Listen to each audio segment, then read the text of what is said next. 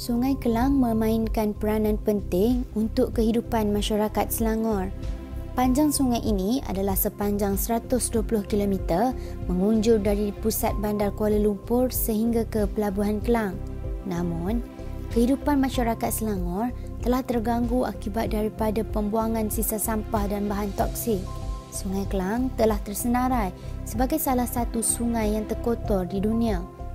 Oleh sebab itu, Kerajaan Selangor telah mengambil beberapa inisiatif seperti aktiviti pembersihan untuk menjaga kebersihan Sungai Klang.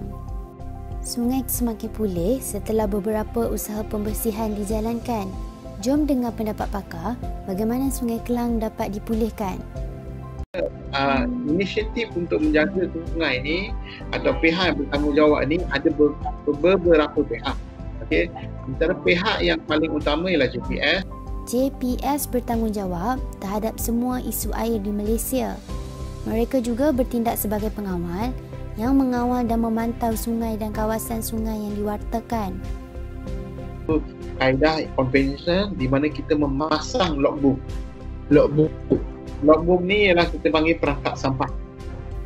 Perangkap sampah dapat memerangkap sisa sampah yang terapung dan mengalir dari sungai.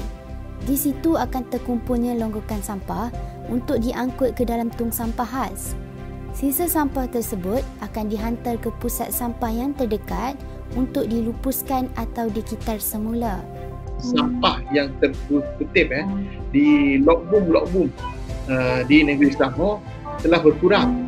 Masa PKP ini menunjukkan satu impak yang positif lah. Kini, keadaan sungai sudah pun semakin pulih tetapi tidak sepenuhnya. Inisiatif yang dijalankan telah membuahkan hasil yang positif. Ini dapat dilihat apabila Sungai Klang kelihatan lebih jernih berbanding sebelum ini.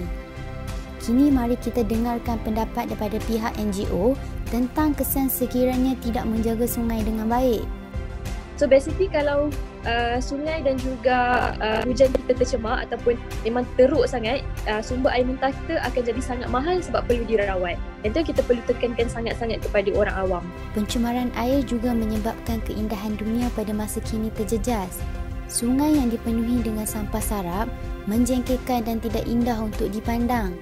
Selain itu, pencemaran sungai menyebabkan kemusnahan hidupan akuatik. Pencemaran air banyak menyebabkan manusia banyak mendapat penyakit. Sesetengah individu menggunakan air sungai sebagai sumber bekalan air yang utama. Mereka lebih cenderung untuk mendapat penyakit dari sumber air sungai yang kotor.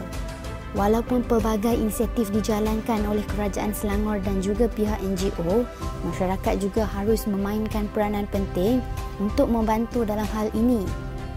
Ini adalah supaya keindahan Sungai Klang dapat dipulihkan dan dikekalkan hingga masa akan datang.